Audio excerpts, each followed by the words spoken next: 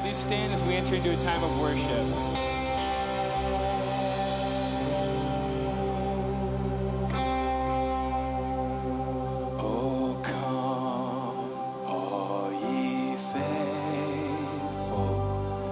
Joyful and triumphant, oh come ye to Bethlehem.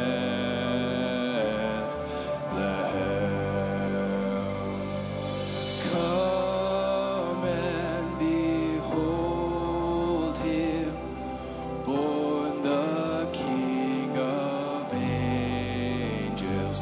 Oh, adore him. Oh, come, let us adore him. Oh, come, let us adore him, Christ the Lord. Oh, sing choirs of angels, singing exaltation. Oh, sing, all ye bright hopes of heaven above. Sing glory. Glory to God, all glory in the highest. Oh, come, let us adore him. Oh, come, let us adore him. Oh, come, let us adore him, Christ the Lord.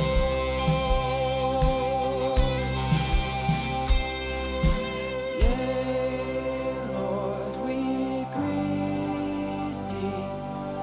Born this happy morning, oh Jesus, to thee be all glory given.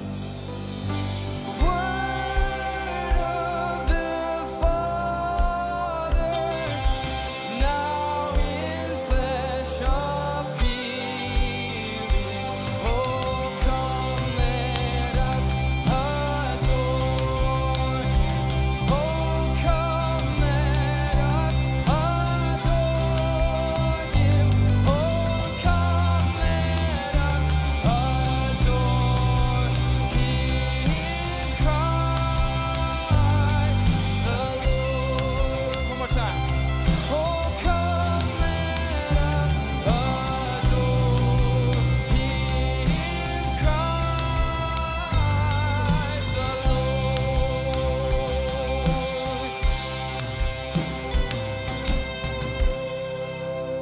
Good morning, everybody. Good morning. We are so glad that you are here. If this is your first time here, we want to make sure to get you a drink in our coffee shop afterwards. There's a Connect card located in the back of the seat. There's also one online that you can fill out. Be sure to let us know that you're here and fill that out and take it to the drip afterwards, and we'll get you hooked up with that. We've got just a few fun things that we want to make sure that you are aware of. Refuge Ball. We are already talking about Refuge Ball. The ladies around here get pretty excited about that. It's an amazing women's event that we do. It is scheduled for the beginning of March. And ladies, we have added a third night. We had such an amazing response when we were registering hostesses that we decided to add that third night. So we are going to be opening up hostess registration for the Wednesday night starting tomorrow at 9 a.m. It's going to be on the app. Everything you need is going to be on there, so be sure to check that out. We also have baptisms coming up. We get really excited about baptisms. It's such an amazing time for us to hear the way that God is working in people's lives. If you want more information about that, you can also check that out on the app, or you can email Abby Vogley at thewaterschurch.net, and she can get you some more information. Christmas is coming, right? And the snow outside helps that a lot. I love that we're already in Christmas songs up here. We have some amazing Christmas services planned for you. You've got the flyers on your seat that go over the different times that they're happening. We hope that you can make it to one. There's lots of different times for you to choose from, so you can plan ahead and see what works for your family. Also want to let you know that we are having a special service on the 26th, the Cozy Christmas. There's not going to be services on the 25th, so take that day to spend with your family, and we're going to be having an hour-long family service at 9 o'clock and 10:45 on the 26th, so be sure to come back and join us for that on that Sunday. Lastly, I want to let you know that we're going to be having a meeting after service for anybody that knows prayer is powerful. We know that prayer is powerful, right? We know that God wants us to speak to Him, and He meets us there. So if you want to find out more about that and about what is happening in the prayer life here at church and how to be a part of that, I would love to talk with you after services. I'll just be right outside those doors, right by the fireside room. I'll take about 10 minutes of your time, and I promise you, you will get excited about it. We're also really excited about Walk Through Christmas that happened. Who got to go to Walk Through Christmas in here? Just raise your hand. Let me see. That was a lot of us. Over 4,500 people got to walk through the woods over the course of those days. It was an absolute amazing time. We had so much fun, and we just want to thank you all for those that were able to come and those that were able to give in order to make that happen.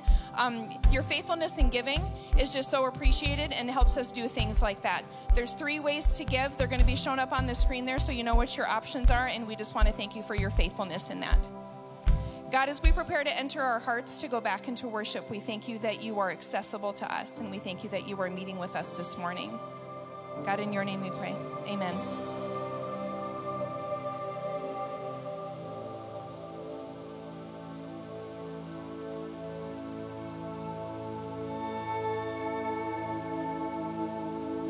I need you to soften my heart and break me apart. I need you to open my eyes to see that you're shaping my life, and all I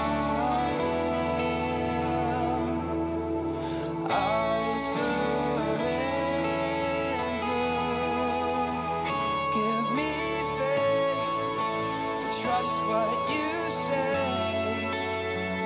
that you're good and your love is great. I'm broken inside, I give you my life. Come on, I need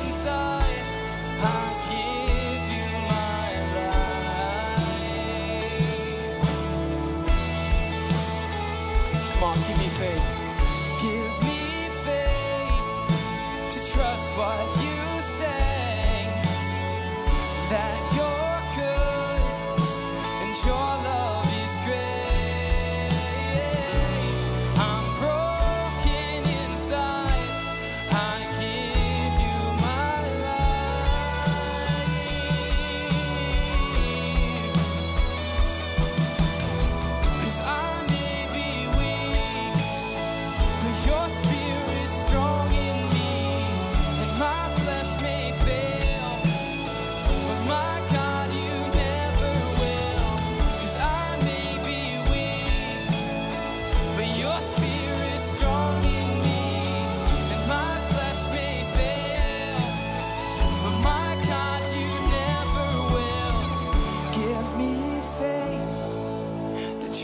what you say, that you're good and your love is great. I'm broken inside, I give you my life.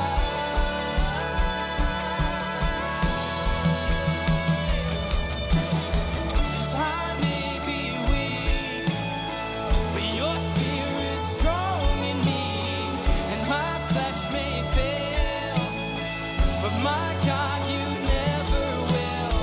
'Cause I may be weak, but your spirit's strong in me. My flesh may fail, but my God, you never will. Give me faith to trust what you say, that you're good and your love is great. I'm broken inside, I give you my life.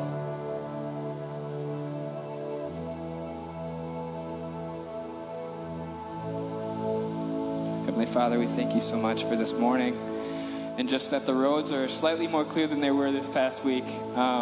And so, Father, we just pray for a safe holiday season as we kind of enter into that time of year. And Lord, Lord, we know you're with us every step of the way, and we pray that you just guide our steps and lead us into the place where we need to be.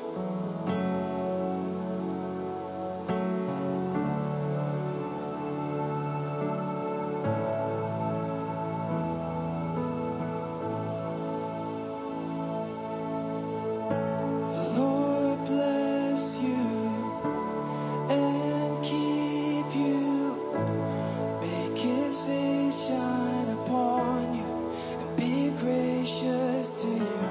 The Lord turn his face toward you and give you peace.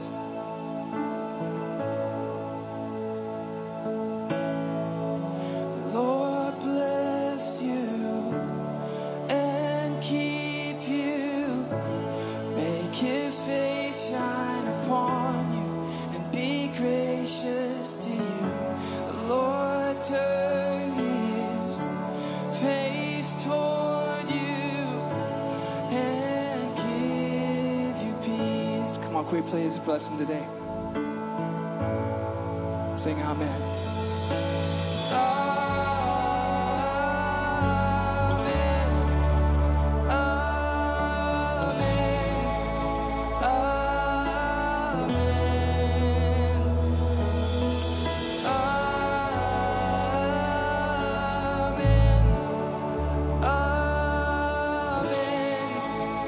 Amen.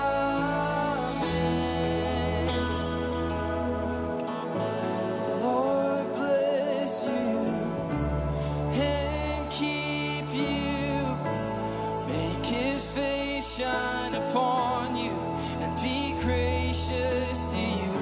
The Lord turn his face toward you and give you peace.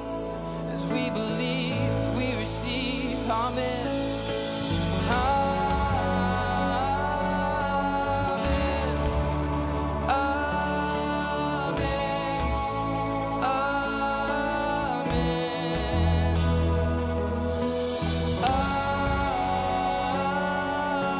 Amen. Amen. Amen. Sing amen. Amen.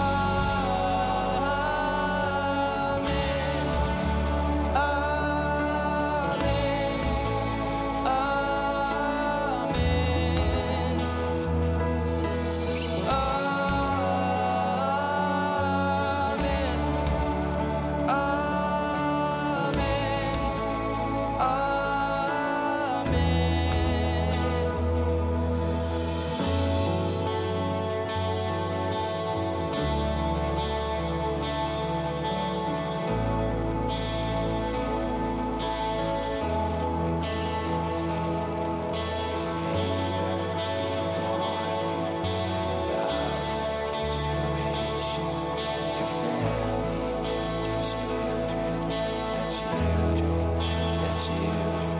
May his favor be upon you and 1,000 generations, and your family, and your children, their children, and their children. Come on. May his favor be upon you and 1,000 generations in your family, in your children, and their children, and their children. May his favor be upon you and 1,000 generations in your family, in your children, and their children, and their children. May his presence go before you and behind you and beside you, all around you and within you.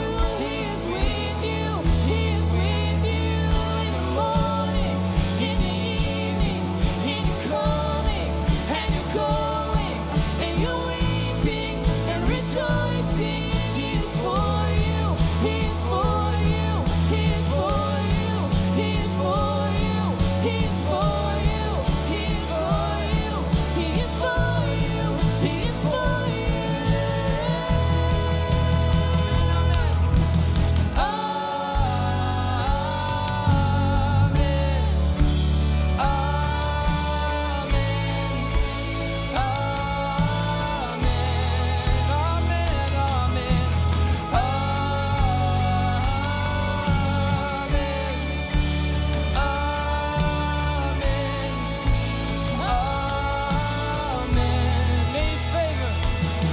May his favor be upon you and 1,000 generations, and your family, and your children, and their children, and their children.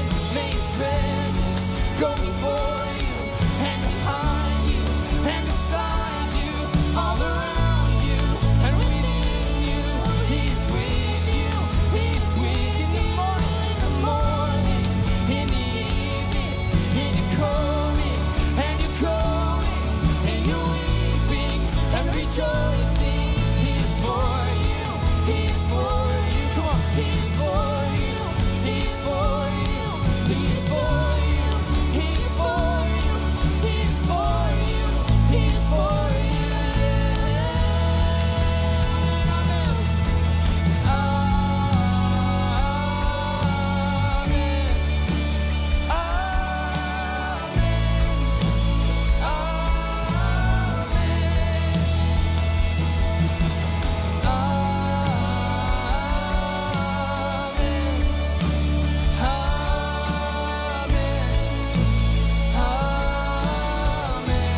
Come on, one more time. We sing amen, amen, amen. We sing amen, amen, amen.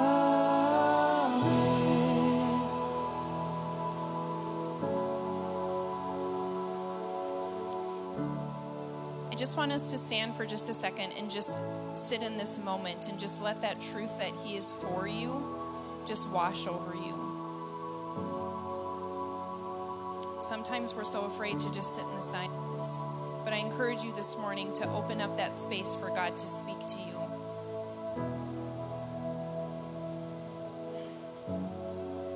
God, we know that you are here with us this morning. And God, we thank you that we have the ability to hear your voice in our hearts.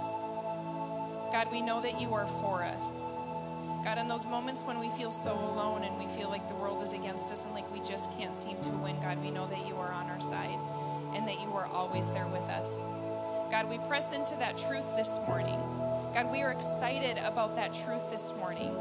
God, you are living and you are active and you are accessible to us, and we thank you so much for that. God, we come before you this morning with needs. God, we all have our own needs in here. God, you know the condition of all of our hearts. You know the condition of all of our lives. You know where we're all at. So God, we just want to take a moment and lay those needs at your feet this morning and know that you are a good God. who is for us, and that we can trust you with that. We can trust you with those deepest, darkest areas of our life, God. And in those moments, you will love us, and you will love us completely. God, we want to lift up Pastor Doug and Peggy to you this morning.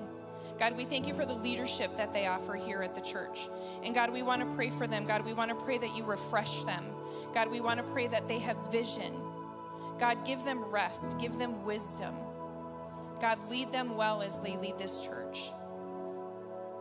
God, we want to pray for Ryan and Hope Summers, a new missionary couple that's serving in Slovakia, working to reach the Roma Gypsy people. God, they need resources. They need people. They need your strength. They need your provision. They need your protection. And God, we're trusting all of that in your hands. And God, we thank you so much for Messiah Lutheran Church. God, we thank you that we have the chance to partner with other churches in this community, to partner with the big church for people that are just chasing after you, Lord. So God, we pray for Messiah Lutheran Church, for Pastor Brady and for his whole team. God, we pray that you give them protection and provision. God, we pray that you also refresh them and give them vision and give them wisdom as they lead people towards you.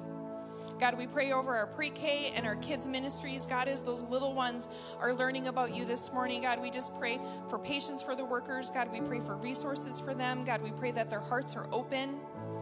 God, we pray for excitement for them as they are falling in love with you and as they are walking closer to you every day. We thank you so much for them. And God, we pray for our services in here this morning. God, we pray over Pastor Rachel as she's preparing to come and share a word with us this morning. God, you have brought us all here together. And like the song that we just sang, God, that this generational impact that can happen. God, I thank you for every single person that is in this room or is watching online. And God, we ask for that generational impact, that the choices that we make today can positively impact generations of our family for you. So God, we pray for Rachel as she's preparing to come forward and share truth, that you open our hearts to that you prepare us for that, and that you remove any distractions that might be vying for our attention right now. In your name we pray. Amen. Amen. All right, if you are in 6th, 7th, or 8th grade, we're going to have you head on out those back doors for your service. Everybody else, greet some. Good morning. Do I sound parched? Jingle and jangle. Hi. I really am not sure how to respond to this right now. Thank you for bringing a little bit of Christmas joy onto the stage. One for me, one for you, I guess. Are they both for you? I don't know. I mean, hydrate. It's important. All right. Well, that was a fun surprise. So as our 6th, 7th, and 8th graders head out, go ahead and say hello to somebody, and you can respond to what just happened between you right there.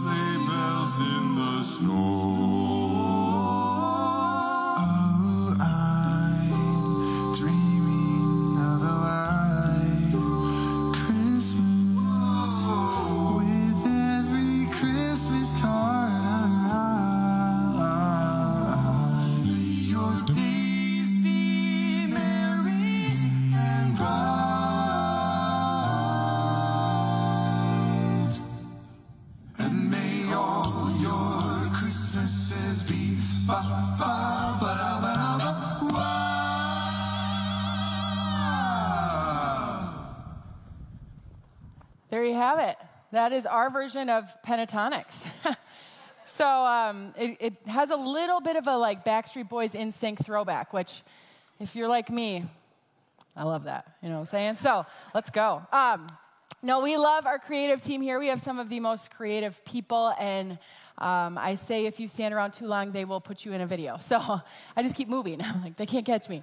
So I don't get asked to be in a lot of singing videos, and I'm not going to tell you why. So I'm excited to get to speak this morning. My name is Rachel. I'm one of the pastors here. If you don't know me or we haven't met, I get to speak, and we are in our Christmas series called I'm Dreaming, and we're going to have next week, I think we have a new version of I'm Dreaming of a White Christmas that'll open us up, but I'm excited to get to share. I love this Christmas season. I love the lights. I just warned my husband last week that next year, take this year off, babe, but next year we're going to put lights on our house.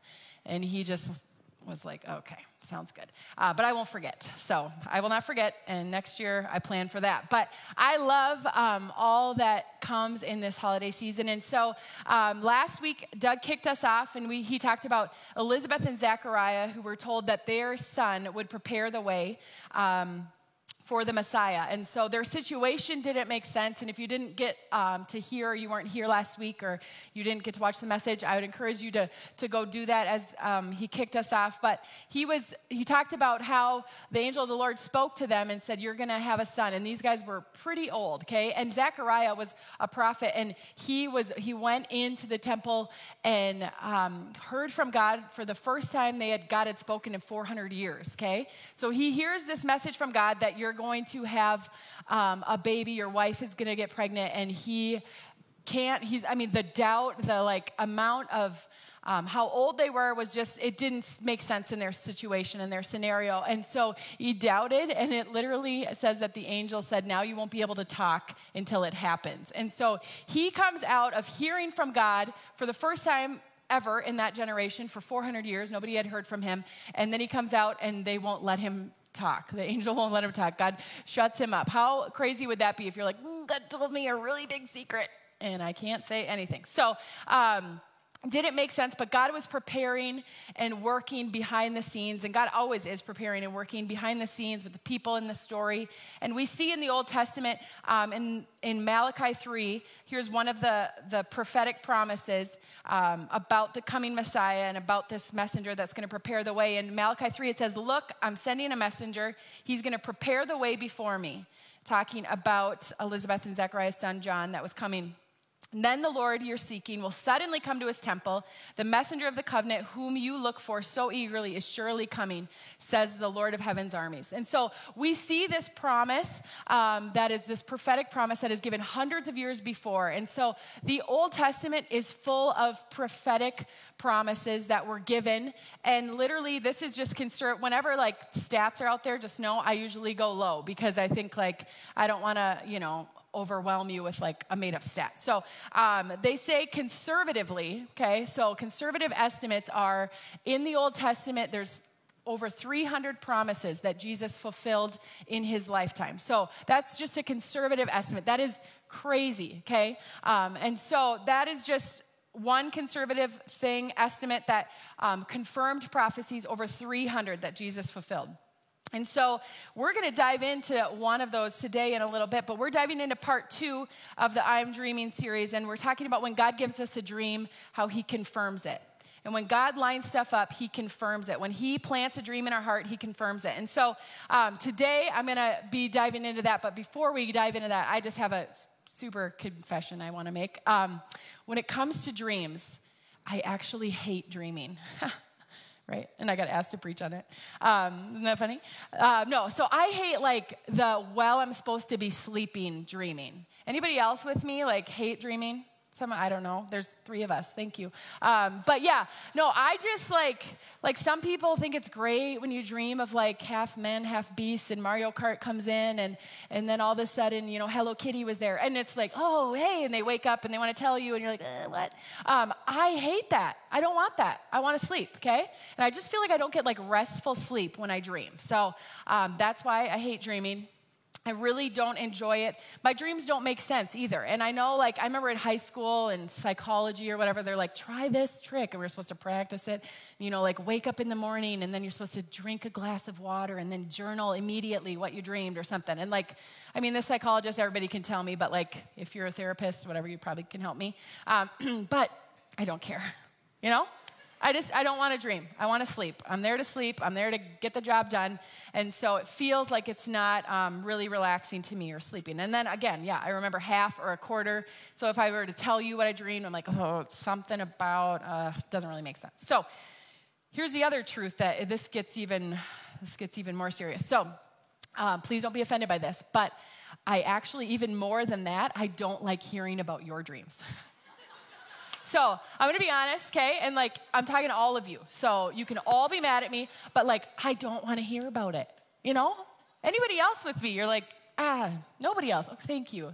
Yes, I just don't like, again, because you probably remember half or you remember a quarter of it, and then you're going to try to tell it to me, and then all of a sudden somebody's like really getting into it, and about halfway through their conversation, me and them, and I'm like, wait, are you still, it's still a dream, or is this real? And they're like, no, yeah, still my dream. And I'm like, okay, well, gosh, I felt like we were starting to get personal here. And like, you know, they're like, I had a dream about you. And then they go on and they're like kind of offended by you. And you're like, I don't know if there's something I'm supposed to do about it. Do you want me to like, So I actually don't really like hearing about people's dreams. And so literally they start talking and I'm like, oh boy, here we go. Don't show it on my face. You know, like, oh yeah, that's really cool. No. So now I've said it. Now I feel like we can move on, but good news today for you is I love talking about God dreams. I love when God places dreams in our heart. Love that. Like, that's my jam, okay? I love talking about that. And so that's where we're diving into today. But some of you in this place, as we dive in, and maybe we're here last week as we kicked off, but maybe God has placed a dream in your heart or in your life, and you've kind of put it on the shelf. And maybe the worries or the, like, what ifs started to pile up, or just maybe like Zechariah, you had some questions and you had some doubt and you're like, how can this be? I don't understand. This doesn't make sense. And so maybe you've kind of shelved it, and now those things have been piling up. But today we're going to talk about if it's a God dream, he's going to confirm it. He will confirm it. And I love, as we dive in, we're going to dive in now more to the Christmas story with a couple that you may be familiar with. Maybe not. Maybe they're new to you, but they were engaged to be married. And Joseph and Mary is their name. So we're going to dive in Luke 1. This is the Gospel Luke story, or their Gospel Luke account of the birth of Jesus being foretold. And so it says in Luke 26, or in verse 1:26, in the 6th month of Elizabeth's pregnancy, God sent an angel, Gabriel, to Nazareth, a village in Galilee, to a virgin named Mary. She was engaged to be married to a man named Joseph, a descendant of King David. It says, Gabriel appeared to her and said, greetings, favored woman, which, I mean, all of this would probably be kind of crazy. Greetings, favored woman, the Lord is with you. And it says, Mary, confused and disturbed, Mary tried to think about what the angel could mean. Don't be afraid, Mary, the angel told her, for you have found favor with God. You will conceive and give birth to a son, and you will name him Jesus. And he will be great, and he'll be called the Son of the Most High. And this promise keeps coming. The Lord God will give him the throne of his ancestor David, and he will reign over Israel forever, and his kingdom will never end. And so we see this encounter that Mary has in the book of Luke that she has with the angel of the Lord Gabriel. And the angel says to her, do not be afraid, Mary, for you found favor with God. So this story is beautiful, okay? And many of us have maybe you've heard this at a Christmas Eve service, and there's candlelight, and the lights are all back there, and it's just beautiful, and there's soft keys playing, and we're reading it, and it's just such a nostalgic, like, incredible moment in our faith, obviously, but, like, sometimes we take the humanness out of it, and it's like, wow, this special, incredible moment that Mary was promised a son, but, like, think about how her life is forever changed, okay? We're going to talk about just a little bit, just the humanness of a Mary and of a Joseph in the midst of this promise, this confirmation, this dream that God's given them. And we see these words. So first of all, the scripture says that Mary was a virgin, okay? And so I would imagine she was engaged to be married. I would imagine she's had probably the talk. Her family has had the talk. Anybody remember trying to maybe give your kids the talk, or that awkward time when your parents or a loved one tried to give you the talk? Yeah, super awkward, right? Last night, I didn't realize my mom was here until I started talking about this, and she was right there. So that got real. But I remember when she tried to give me the talk, and when I was in high school, I ended up going and deciding that I wanted to speak to other high schoolers on a topic called abstinence. And I was like, I'm gonna go into the health classes, and they let you come in and talk about different perspectives. And so I'm like, I'll bring that one in. And so super kind of random for a high school senior to think like, this is going to be awesome to go talk to other people about this. So I did. And I still get to do it. I actually still get to go to Sartell, and I get to speak usually in their 10th grade health class, which is so fun. But here's what's funny, okay? So when it comes to the talk, I remember when I was youth pastoring, I would sub at the middle school sometimes for their lunchroom supervisor. They'd let me come in. And this happened 2 years in a row, and I must have just taken the sub job. After the first year, I think I remember like, oh, I'm going to do this day. So here's what happens, and maybe they've changed it, but in 5th grade, they typically give the talk. So if you have a 5th grader, I'm just warning you. They typically give the talk, it seems like, the day before Christmas break. And so the day that they're leaving. And so, and they give it right before lunchtime. So there I was, and the whole class, the 5th graders, I don't know if they split up girls and guys or whatever, but I came in to do lunch duty the first time. You know, I walk in and I'm like, hey guys, and they're all just walking towards the lunchroom, just look like they've literally watched their dog get hit by the bus. They're just shocked. They're like, I'm like, how you guys doing? And I didn't know what happened. So I'm like, how you guys doing? They're like, not okay. We're not okay. And I mean, I would literally go to table after table, and you'd watch. There was like a silence in the lunchroom after these kids have been given the talk. They walk in, and I know it was like a very anatomy-based, whatever, you know. But they walk in with their tray, and they're just like little zombies. And I'd literally every table, and I was like, how you guys doing today? It's not good. They told us some stuff, and it is not good. I'm like, okay. So some of the brave ones would like go into it a little bit with me, and I'm like, wow, yeah, that would be a lot to take in before lunchtime for these 5th graders. But I imagine, so just a warning if they still do it, it's genius on the teachers' parts, you know, like, hey, send them off to just Merry Christmas. Talk to your parents about that. Now the whole like story of Mary and Joseph has a whole new meaning to them. But imagine for Mary's life, back to her life. Like, so she says in here, like, first of all, she's confused and disturbed. Secondly, he's like, you found favor. You'll conceive and give birth to a son. And later on, we find in her story, she's like, how can it be? I've not been with a man. So she's like, hey, I have a question. And then we see this incredible faith in her that's like, okay, so be it. Like, if this is what God wants, this is where I'm at. But can you imagine for her the realness of her finding out she's pregnant and now probably getting shamed for getting pregnant or probably getting questioned or doubted, like she cheated on Joseph? How many people would attack her reputation? How many would look at maybe her family with disgrace? Just the humanness of what she's walking through and how she has to face this. And as we see God has spoken through this angel to Mary, I'd imagine that she still had questions. Even when she said, like, okay, like, so be it. I'll do it. Like, if this is what God wants. I would imagine that still didn't clear up all her questions. You know what I'm saying? And then now to think that it wasn't only her affected, but now Joseph. Mary has to tell him that she's pregnant. Like, oh, hey, and it's actually not your baby. And he's like, yeah, no duh, obviously. But don't worry, it's God's. You know, like, I mean, the story keeps getting a little, like, harder to probably wrap your head around. And so we see, here's where kind of Joseph's version is kind of where he's brought into the story in Matthew 1:18. And this is Matthew, the Gospel of Matthew's account. And it says, this is how the birth of Jesus Christ came about. His mother Mary was pledged to be married to Joseph. But before they came together, she was found to be with child through the Holy Spirit.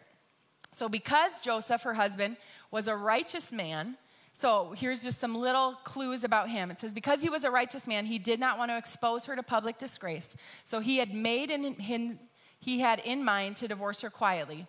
But after he had considered this, an angel of the Lord appeared to him in a dream and said, Joseph, son of David, do not be afraid to take Mary home as your wife, because what is conceived in her is from the Holy Spirit. She will give birth to a son, and you are to give him the name Jesus, because he will save his people from their sins. And so we see this promise, this confirmation, literally in a dream to Joseph. God confirms it. But here's what we know about Joseph, okay? So let's go to his humanness. Here's what we know about him. Let's dive into him. We know just by the genealogy that's given in Matthew 1, before some of these verses, we know that he is 41 generations from Abraham, okay? So that's like 40th cousin twice removed or something, you know? I go with second cousin or something, whatever. But this is, he's related to Abraham. And then 27 generations from King David, okay? And so also we see in verse 19, it says that he was a righteous man, and which just means he was in right standing with God. He was about 20 years old. He was engaged to be married. He was a carpenter. And so these are just some things that we know about him. But honestly, we don't know a ton about Joseph. We don't know where he was born. We don't know how he met Mary, how they met. We don't know how their families knew each other. There's not another distinguishing big quote in the Bible explaining him, telling us about him. But the last we hear about him, this is his last big, what he's known for, is in Luke 2. So imagine being put down for this. In Luke 2:41, every year his parents, meaning Jesus, so this is after Jesus comes, every year his parents went to Jerusalem for the feast of the Passover. When he was 12 years old, they went up to the feast according to custom. And after the feast was over, while his parents were returning home, the boy Jesus stayed behind in Jerusalem. But they were unaware of it. So Luke records this story of Joseph to just say, hey, let me just let you know, Joseph lost Jesus, right? So Joseph, he's a righteous man, loves the Lord, and he loses Jesus. So, and then it says, thinking he was in their company, they traveled for a day. So they kept going. Anybody been there? You just left a kid behind? Some of you do, and we usually return them back, right? But I do love when parents kind of make that walk of shame and they're come back from their car and we just have one more. Like a child? Okay. Sure, take him. So thinking he was in their company, they kept traveling. They began looking for him among their relatives, friends, anybody seen Jesus. And then when they did not find him, they went back to Jerusalem to look for him after 3 days, okay? So, I've lost one of my daughters in my sight for a few seconds. But after 3 days, they found him in the temple courts, sitting among the teachers, listening to them and asking them questions. So Joseph is one of the biggest stories we know about him, is he's responsible for losing Jesus. And so can you imagine that prayer that for parents or people, if you lose a child, you're oh God, the instant panic that sets in. Can you imagine Joseph and God's conversation of oh God, okay, so Lord, I lost your son, the one that you gave us, I lost Jesus, and he's the Savior of the world, and I know you have big plans for him. And so if there's any way you can help us find him, or if you got another plan, just this incredible moment in history that we find. But I can't imagine for him what that must have felt like. So more than that, though, here's some more details we know about him. We can assume that he died before Jesus started his public ministry, but there's really, again, not a lot of details about his life. So we can assume, though, that he probably died before Jesus was 30. That's when he began his public ministry, because every story about Jesus where his mother's involved in there, we see that she seems to be alone. And so wherever Mary's mentioned, she seems to be alone. So some of these things are just scholars that put them together and said, we assume that at some point in his life, in Jesus' life before he turned 30, his father died. So there's not a ton mentioned about his earthly father, but we see evidence of his impact throughout Scripture. We know that he was a righteous man, that God chose him to play a huge role in Jesus' life here on earth. And he chose him to confirm a dream that he had placed and given to Mary and his plan throughout to save the world. So here's what Scripture says about the big formative years of Jesus' childhood. It literally says this statement, and this is probably the time that Joseph was around raising him, basically. It just says in Luke 2:52, and Jesus grew in wisdom and in stature and in favor with God and man. That's all it says. But Jesus grew in wisdom, stature, and in favor with God and man. And we know, I would imagine that didn't happen by accident. I would imagine that his father and his mother's impact and influence in his life was huge in shaping the life of the Messiah. So back to his life, though, before Jesus. We know this. He was 20 years old. He was in his prime. He had a good job. He was ready to get married. His plans were set in motion. And then he finds out that she's pregnant. And it's not his. He's headed in one direction, has his life planned out, and life kind of throws him a curveball. But we can know this when we're walking through that. As we talk about dreaming God's dreams, have you ever felt that way? Have you ever felt like life's rolling and then all of a sudden curveball comes or things are headed in one direction? We can know this, that when God plants a dream in our heart, that there is going to be opposition. Maybe it's the fear, maybe it's the questions, maybe it's the doubts, maybe it's other people's questions of like, how could that be? I don't really understand that. Or maybe it's all of those things, or the situation that you're up against that just doesn't seem like it will be. And so Doug's going to dive in next week more to talking about the opposition and how God protects our dreams. But we see back in Joseph's life that he's ready to start off life. He finds out his girlfriend's pregnant. He's not the father. I would imagine this is quite a situation to be in. So in Matthew 1:19, we see, again, Joseph's response. It says, because Joseph, her husband, was a righteous man, and did not want to expose her to public disgrace, he had in mind to divorce her quietly. And so this shows us, honestly, like this is how he was feeling. He had made up his mind. It says he had in mind to divorce her quietly. That was his plan. But this shows us that he probably didn't believe Mary. So when she came to him, he wasn't like, oh, wow, this is incredible. Wow, great news. It shows that he probably was like, not buying it. I don't understand. I don't see it. I don't see it like you do. And so it says that he was going to divorce her quietly. We see the weight of his emotions, and we see the direction that they're taking him in. That was his plan, and that's where he was headed.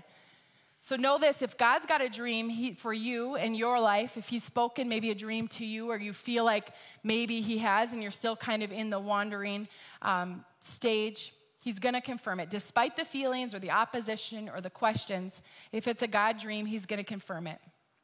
Have you ever made up your mind on something where you're like, this is my plan, this is how it's going to go, this is what I'm going to do, and then maybe God steps in? And so let's read again. It says in Matthew 1:20, but after he'd considered this, an angel of the Lord appeared to him in a dream and said, Joseph, son of David, do not be afraid to take Mary home as your wife, because what is conceived in her is from the Holy Spirit.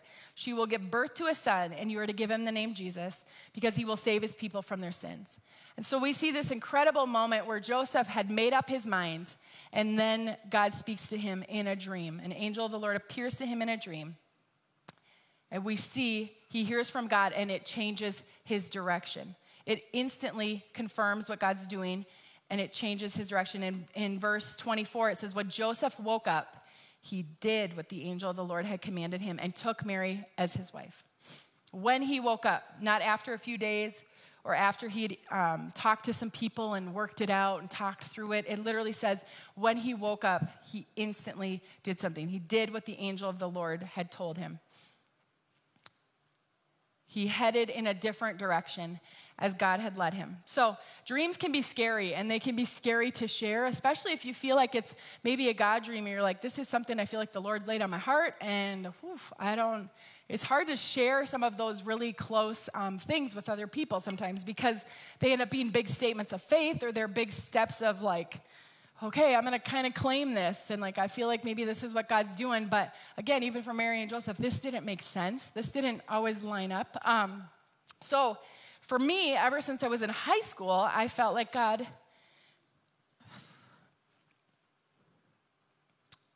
laid a dream on my heart to someday adopt. And so I was in high school, right? My parents wouldn't let me do it. So I remember telling them, like, we should adopt, I was the youngest I have two older brothers, and I always would ask my mom for a girl, like, can I have a sister? Can I have a sister? And she'd say, well, that's not really how it works. But I was like, well, adoption. But because she said, if we try again, there could be another boy. And I was like, oh, dear God, don't do it. Let's adopt. So, but I had felt for years that, like, the Lord had just placed this dream in my heart. Many of my favorite people, just people I love, favorite humans, I feel like adoption is just woven into their stories. And it's incredible. So here I was in high school feeling like God laid this on my heart. I knew I was going to cry, so you're probably going to too. Sorry if you cry when other people cry. Here we go. But there I was in college. Still didn't seem like a great time to adopt. But literally I was like, okay, God, you placed this in my heart. Then I came here to the Waters after college. And then I call it the years of dating drought, okay? There was just nothing going on in the dating scene for me. And so for like 8 years. So I was, woohoo, like single, ready to mingle. But nothing was going on. So again, like this incredible dream that I felt like God had placed in my heart, but I was like, I don't really know what to do with it. So if you don't know this about me, I'm an activator. I love to do stuff. If we're just standing around in a group and you're like, we're thinking we should all go do this. And I'm like right now, let's go, you know. And so when the Lord spoke to me, I felt like, okay, God, like now? Is it now? Is it yet? Is it now? Whatever. And so I waited on the adoption dream, and we kept waiting on that. And then the Lord clearly had some other plans and just some other orders of doing things. I love to plan my life. I love to plan things out. And God had different ways of going about things. So in 2015, my husband and I got married. Some students introduced us. He's a teacher at the high school. And some students said, you should date our math teacher. And I was like, you guys are weird. And then I met their math teacher, and I was like, I should date your math teacher. You know? So you guys are not wrong. So for once, they weren't wrong. So I dated their math teacher, and I married him. Which is incredible. And so that's a long story short, but as we began to talk about building a family together, I had shared with him my dream to adopt. And again, not really knowing like what to do with it, but I'm like, hey, here's the thing, and I just feel like I really am called to adopt. And like for me, it didn't feel like a suggestion. It kind of felt like a mandate. And so I'm just going to tell you that. And my poor husband, I mean, the amount of ideas that I throw at him, like on a weekly basis, he's always like, okay. So he takes them all in, and he's like the most content man in the world. So he's like, I mean, if his life didn't change ever, he'd be fine with it. And I'm like, woo, let's get this party going, you know? And so I just said, like, I just feel like this is what God's speaking to me and for us, you know? And he was like, okay. And that was pretty much it. And so we just kind of left it at that of like, all right, well, we'll just see, right? We'll just see what God has. And so probably a month or so later, Nick shared with me that he had a dream, right? Dangerous, because I don't like them. I don't really enjoy dreams. And I don't like when people tell me theirs. So I'm like, okay. But he just said that he had a dream, and we were in bed with two little kiddos, and there was laughing, and we were playing, and there was so much love there. And then he said, like, instantly, he knew that they were our kids through adoption. And, like, so then I'm like, okay, God, sweet. Now you actually do speak to some people through dreams. Just don't do it to me. But how cool. Just an instant confirmation for my husband that all of a sudden he knew, like, okay, this is a confirmation of what God's placed in her heart, and now God's confirming it to me.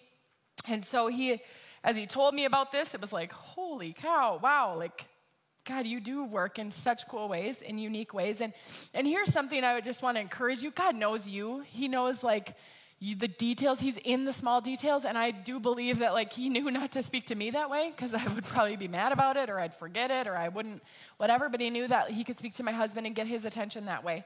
And I love that God just can do that, and he's so unique to each one of us, and our relationships with him can be so unique. And so, again, my husband had this dream.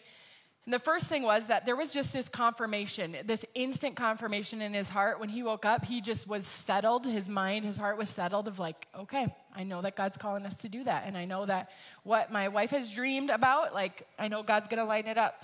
So that was just so huge because it was something that I couldn't have, like, forced. I couldn't have conjured up. I couldn't have talked him into. I couldn't have, like, made him see my side. It was an instant God moment for him. And so the second thing, though, is the timing of it all. And we don't know all the answers. I felt like we just knew the next steps. And I knew that like we could start moving in this direction. And so we started walking out the adoption process. I was finally able to activate, which is just like what I love. And so we started moving, and we did the paperwork and the home study approval and the fingerprints and all of the things. We had half our money down. We made our books, and we were ready to go live on the website.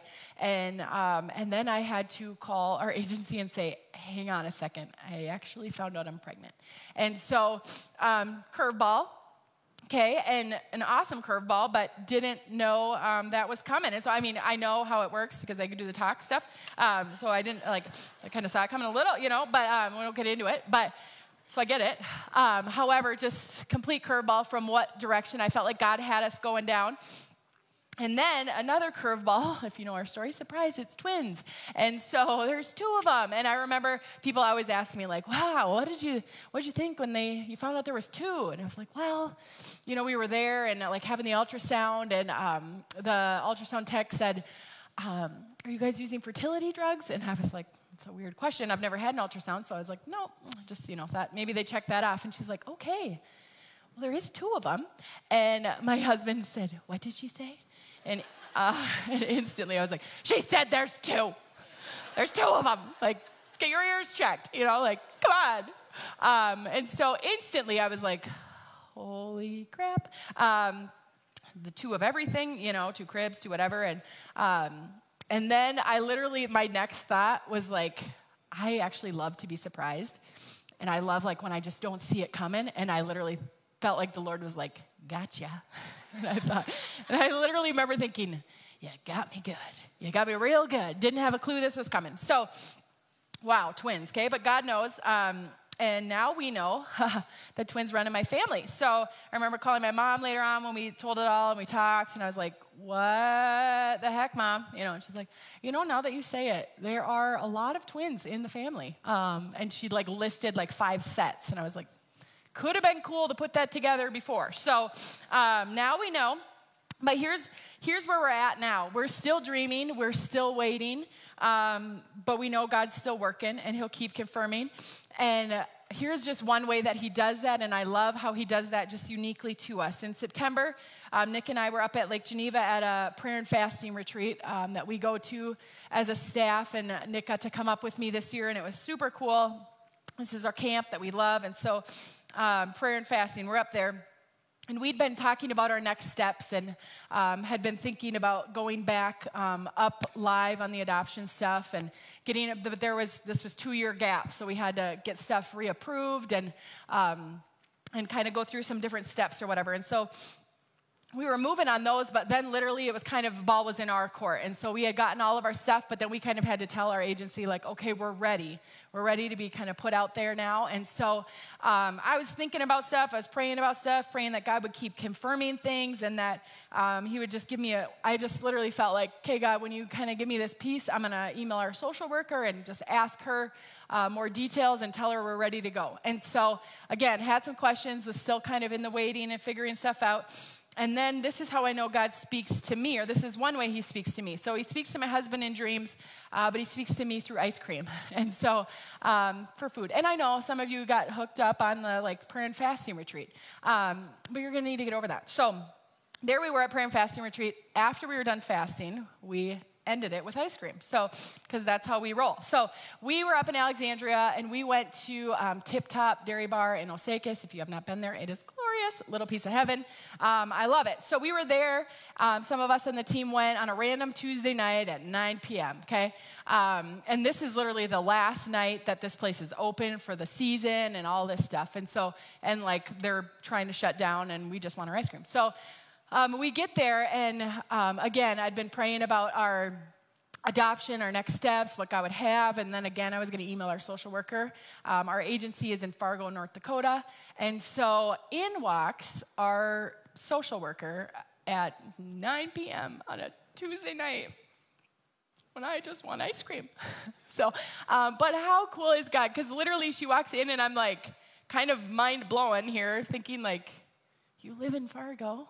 We are in Osakis, which is a little podunk town and kind of a gap between them, and it's Tuesday night. And I thought, gosh, that looks like Katie, but I don't know. And so I, elbow Nick, and I'm I think that's our social worker. And so, of course, we realized it was, and so I got to ask her some of my questions, and just instantly was able to just know that God had just a piece for our next steps to keep moving forward. And here's just what I love. He's in the details, and he's working in the waiting, and he is all about confirming things, and he will confirm things if he's placed dreams in your heart. He will confirm. And I love how he knows uniquely to us how to speak to each one of us. And so, again, I'm one of those people that loves to be surprised. I love a good, didn't see it come, a good kind of surprise. I don't want you to scare me around the corner. I don't like to be scared. I love to be surprised. I love when it's the you won a new car. I mean, I've never done that, but I've won a free trip. That was awesome. Or like a friend from out of state or a family member from out of state comes and shows up at your door. I mean, the like, you didn't see it coming kind of surprises. I love those. And here's what I think. It's because honestly, I think for me, I'm a planner. I like to have things figured out. I like to, this is my next step, and this is my next step. And here, God, if you can kind of work this way, that would be awesome. And I love when he knows, I love the scripture that says his ways are so much higher than ours. Like, I get to see evidence of 2 little girls that run around our house all the time and know, okay, God, you had a really cool surprise for us, but also I get to see and know that he's still working and he still has confirmed other dreams in our life and in our heart. And so I love and know that he's got surprises for you, and he knows how to surprise you, and he wants to surprise you with his love, with his plans, with his dreams for you and your family, maybe your job, your heart, your finances, your legacy, whatever it may be. And here's something for me. There's 3 ways that God is, this is just super practical, but there's 3 ways that God has confirmed things, or I feel like I've seen him repeatedly confirm things to other people or myself. And the first one is through his word. So if God's laying something on your heart and you're like, I'm not really sure and I don't really know what to do with this, or I feel like this is something, like the first thing I always encourage people is like, does it line up with his word? Does it make sense with his word? If it's contrary to his word, then guess what? You can probably let that one go, okay? But if it lines up with his word, that is one way that he uses to confirm with us what he's doing, okay? It's got to line up with scripture. The second way is he uses his people. And again, there's moments where God confirmed something to Nick. We see God confirm a dream to Joseph. God confirmed with our social worker just randomly. God confirms and can line things up with his people, and he uses each one of us, which is a really cool thing to get to be a part of, to just all of a sudden be like, wow, I had no idea, but God was confirming something to you. I love that. But he uses his people. And then the third way is he brings his peace. The Holy Spirit, scripture talks about, is called the Comforter, the Advocate, other names for the Holy Spirit. But in John 14, it says, Jesus is telling his disciples this, and he says, I'm telling you these things now while I'm still with you. But when the Father sends the Advocate as my representative, that's the Holy Spirit, he will teach you everything, and he'll remind you of everything that I've told you. And I love this part. He says, I'm leaving you with a gift. It's a peace of mind and heart. And it's a peace I give. The peace I give is this gift that the world cannot give. I love when God uses his Holy Spirit to line things up, because he literally brings this peace that the world cannot duplicate. And he says, so don't be troubled or afraid. And I remember when he said that to Mary, he said, don't be troubled or afraid. But God uses this peace to line things up. And you see it even in the story of Joseph and Mary, where they say, okay, we don't understand, but let it be. Where Joseph changes his direction after he has this peace from God. And it's hard in life not to be ruled by our emotions. Our feelings are very real. But I love that Jesus promises a peace that the world can't give and that the world cannot duplicate. And it's this anchor, it's this hope, it's this joy, there's this emotion that the world cannot ever even duplicate or come close to. It's like being in the sweet spot with the Lord. It's this trust that he's got you and that he's holding you firm and he won't let you go. So now we're here in the waiting. We're in the in-between. And last night after I preached, some people were like, oh, I thought you were going to tell us, wow, and now you're adopting and there's this child. And I was like, no, I wish. That'd be really cool. But it's also cool that God just can bring a peace and can say, I got this, and that we could be like, okay, trust in you. So here's my encouragement in the waiting for confirmation, or in the waiting after he's confirmed in the dream. We got to trust his truth over the emotion. And I love scripture. I love the promises that we can hold on to. And my life verse is Proverbs 16:9, and it says, in a man's heart he plans his steps, but the Lord or a man's heart he plans his course, but the Lord determines his steps. And that has been something for the planner, the activator in me, that has just been a truth that I have held on to of like, okay, God, I've seen it time and time again. So sometimes now I'm like, you think I would get the hint and just stop planning. But I'm like, I'll keep going. And then you just keep changing them. You keep giving me curveballs. But I love the promise that we can have and this like peace that can come, that in our hearts we can plan our way, but God determines our steps. Another one is God's not an author of confusion. So if you're walking through a situation and you're like praying for peace, or you're trying to, if the situation doesn't make sense or whatever, I would encourage you that God, he doesn't orchestrate and just bring up confusion. He wants to bring his peace. And it says in 1 Corinthians 14:33, for God is not a God of confusion, but of peace. That's the promise that we hold on to. Another one is that he can bring good out of bad situations. He doesn't cause the bad situations, but in Romans 8:28, it says, in all things, he works for the good of those who love him, who are called according to his purpose. So in all things, he works for the good. So he can bring good out of those situations that we walk through. And the last promise that I just want to give you is John 16:33. It's, in this life you will have trouble, but take heart, I've overcome the world. God doesn't promise us life without curveballs. He doesn't promise us that when we serve him and when we live for him that it's just going to be perfect. But he says he'll be with us. He will walk with us to our final destination. And I think it's more important the direction that you're heading in than where you're at right now. And so we see Joseph change his direction. We see people change their direction when God speaks, when he confirms. In Matthew, again, 1:24, it says, when Joseph woke up, he did what the angel of the Lord had commanded him, and he took Mary as his wife. When we were up at prayer and fasting, one of the speakers there was Choco de Jesus, and he is a phenomenal pastor, preacher. He's awesome. But I remember him saying this about just obedience. He said these simple words. He said, when we're walking through a situation, he said, understanding can wait, obedience cannot. And I'm sure Joseph had questions. I'm sure he had some serious questions in his heart, in his life. I'm sure the dream didn't answer them all. But we see him step out after hearing from God, hearing this confirmation. We see him step out in obedience. If you guys want to stand with me, we're going to get ready to go into this last song. But before we go into it, I feel like there's maybe hearts in this place that maybe are one of three ways, and these are just the prayers that I want to pray over people. But if you'd maybe just bow your head and just close your eyes for respect for those around you. I know that there's people in this place that maybe you have put your God dream kind of back on the shelf, and you've just thought, you know what, God, maybe that wasn't from you. And you're like, the emotions, the doubt, whatever, it's the feelings, but you would be honest enough to say, I do think right now, like, I need God to confirm it. I'm willing to take it back off, and God, like, I just need you to surprise me, confirm it, whatever that may be. If I can think of you or pray for you in this next song, you can just raise your hand. I would love to think of, there's so many hearts in this place. Okay. Maybe you're in this room and you just know that you got to open your heart back up to dreaming and back up to whatever God wants to speak to you and whatever he wants to do in your life. And you would say, maybe for whatever reason, what you've walked through, but maybe you've kind of closed your heart off to some of that. And you would just say, like, I need God's Holy Spirit to come in and speak. I need his heart or his spirit to just soften. If that's you and you just say, like, just pray for me that God would just soften my heart and help me hear from him. If I could just think of you and pray for you in this time, if you just lift your hand. Yeah, absolutely. Okay.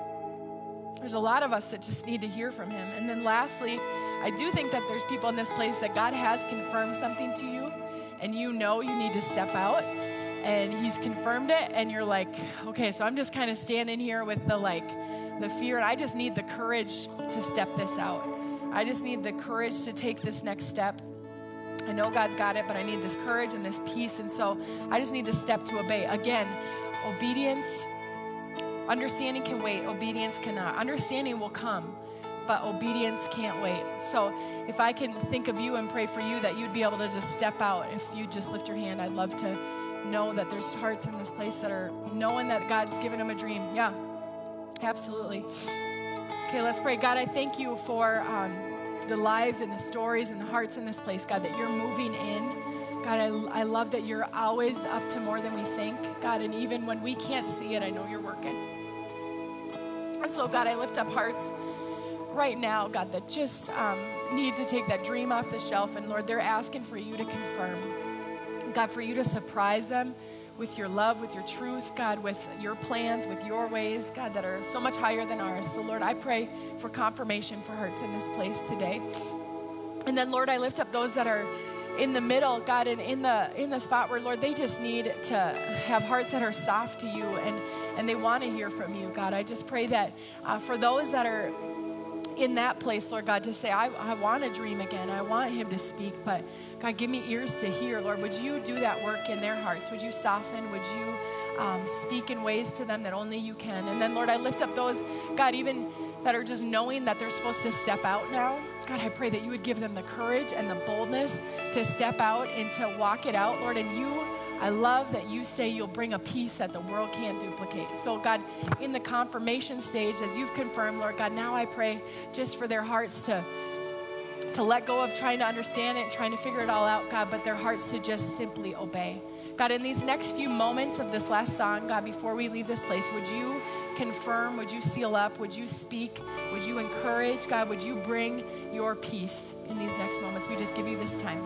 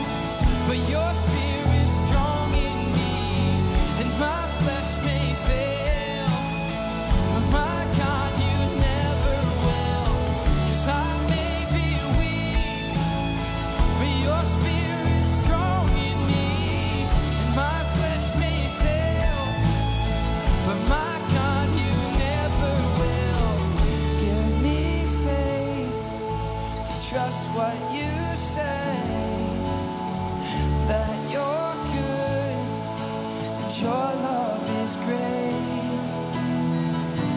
I'm broken inside, I give you my life. God, this morning as we leave this place, Lord, would you confirm to hearts, God, the work that you're doing? Would you confirm, God, that you're working in the waiting?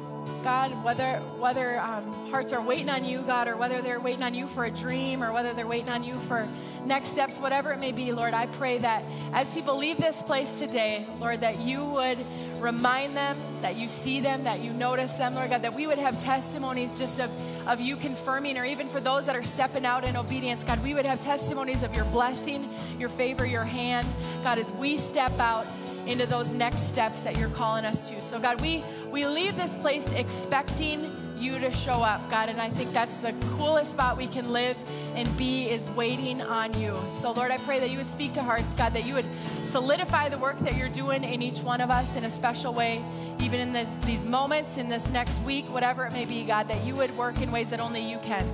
In Jesus' name, amen. Amen. Thanks for joining us this morning. Just a reminder, if you want more information on the prayer team, there's a meeting. You can head towards the fireside.